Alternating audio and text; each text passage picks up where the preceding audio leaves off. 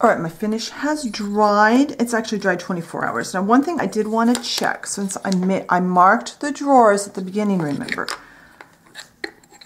And yeah, this one, the middle one at least fits everywhere. Yeah, the drawers all fit in all the spots, which can be an issue in some pieces of furniture.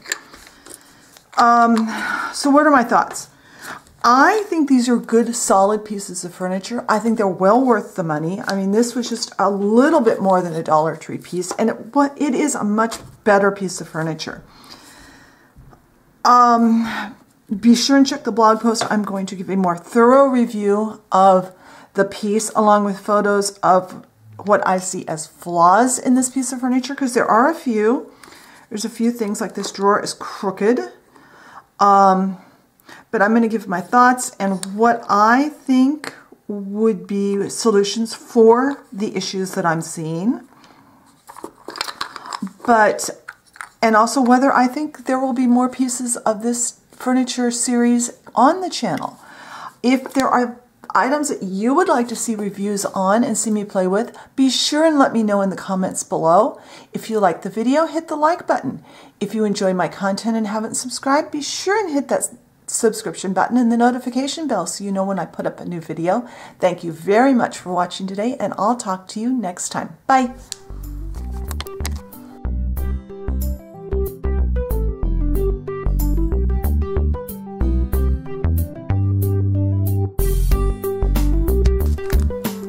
Alright, so I recently picked up this little piece of Hobby Lobby Dollhouse furniture. It's a little cabinet with drawers. I'd call it a nightstand, probably. I thought we would play around with it on the channel. I know a lot of you have been using these in different projects, and I wanted to see what it was like, what the quality was like for $1.99. What's the quality like? Is it better than Dollar Tree? Is it about the same? How does it take paint and stain? All those questions. So it's nice and smooth. It feels pretty good. It's a good weight of wood. I wonder if these, I am going to get, do I have a pencil? I don't have a pencil. I've got a pen. I'm actually going to label the bottom of these drawers, just in case they don't. And this is what I do sometimes in real furniture too. We'll try them in the other positions later, but this way I can kind of see how they fit. Drawers are not bad. That's not quite glued straight. Yeah, the drawers are off a little bit. The fronts are kind of wobbly. But I like the bones of this. I like the style. I think it looks nice. It's a little rough on top, so I'm going to use a little bit of sandpaper. I wish I could find my finer grit, but I can't. So I'm going to go ahead and sand this down. I'm actually going to go find a piece of craft paper and do the final sanding with that. And then we are going to play with some penetrating stain on the case part and some paint finishes on the drawer fronts. So I'll be right back. All right, I just did a light sanding, and then I used a piece of craft wrapping paper to do a final sanding. It's about the same weight as a paper bag. That's a good final sanding material, in case you didn't know that. And I've kind of wiped this off. I'll wipe it off with a paper towel a little better. Now, the only penetrating stain I have on hand is the ebony that we used on the shingles for the dollhouse, for the Beechwood bungalow. So this is not necessarily a piece of furniture I'm ever going to use anyway. This is more a test. I wanted to see for $1.99 what I was getting. So I'm going to use the black stain, applying it like you would normally.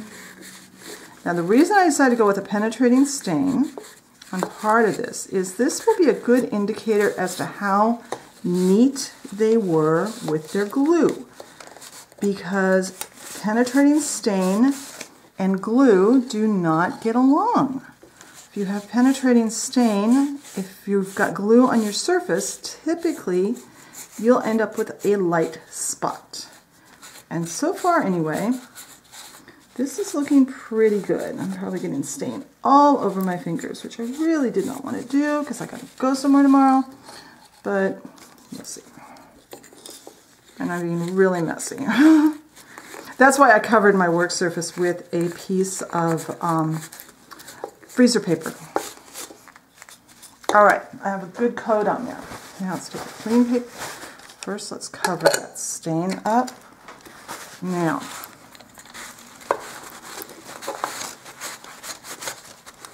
okay, it's not bad. I'm very pleased with the way the stain is looking. I mean, not necessarily a color I would normally use to stain a piece of furniture,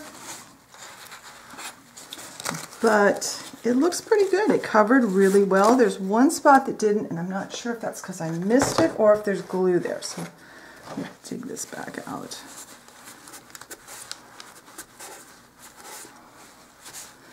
It might be a glue spot.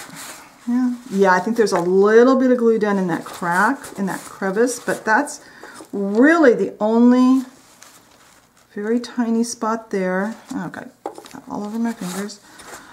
Not bad. I'm going to let this dry. I'm going to clean up my mess, and I will go get a couple of colors of paint, and we will paint the drawer fronts with a couple of colors and see what we can find out about that. All right, I got most of the wood stain off my fingers. I've got a brush and my apple red from Folk Art. I'm going to do the drawers in red. I don't know why, it just seemed like a good idea at the time. I do like black and red together, so we'll see how this looks. Like I said, this is just a piece for fun. It's not a piece I'm going to be using, at least not in the near future in the dollhouse. But I thought it would be fun to test the piece and see what we're getting for our money for $1.99. Can we get a piece of dollhouse furniture that is nice for that price? Or, because the prices on these are really good. They're not quite as good as Dollar Tree, but almost. And it would certainly be fun to do some furniture flips with them, especially if they're better quality. I mean, we know the furniture from Dollar Tree is horrible, but it's fun to play with. And these do have a lot of features, like the drawers that work.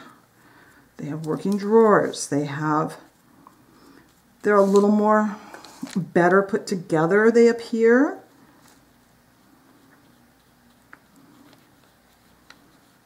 So I'm going to paint all three of the drawers, the drawer fronts, not the rest of the drawer, because typically in a piece of furniture you would only do the drawer fronts. And then when this paint is completely dry, we'll come back. We're going to overpaint some metallic on the drawer knobs. And then when everything has dried overnight, we can put a clear finish on and take a look at our completed dresser. So I'll be back when this red is dry. All right, I'm very happy with how the paint coated. One coat has coated very nicely in most spots. So let's paint these drawer pulls. And I've got out the burnished metal in gold that Plaid sent me. I'm just going to paint that right over the red. I do like to put metallics over different colors for different effects. And I'm only going to do one on camera and I'll do the rest off, but I'm just going to put a nice coat of gold paint over that knob. But so far I'm very, very happy with the quality of this little piece of furniture. So I'll paint the rest of these off camera, and then when this has plenty of time to dry, since this stain I want to have dry overnight, so tomorrow morning we'll put a clear coat on this, and then we'll see how it looks once it's dry. So I'll be back in the morning. All right, so this is all dried overnight, and it took the paint really well, only one coat of paint. And so let's go ahead and put a coat of satin Mod Podge on here really quickly. Then I'll let that dry today, and then we'll come back and I'll talk to you about my thoughts about this. Since I'm in kind of a hurry, I'm just going to use it directly out of the bottle, which I don't normally do, but this has dried overnight.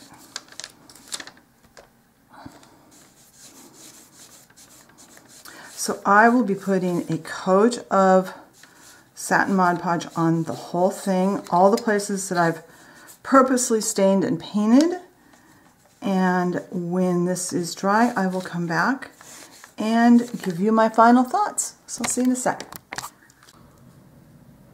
Well, I picked up one of those little cheap pieces of furniture at Hobby Lobby the other day to try finishing, putting a finish on and do a review of. Stay tuned and see what I think of this little piece.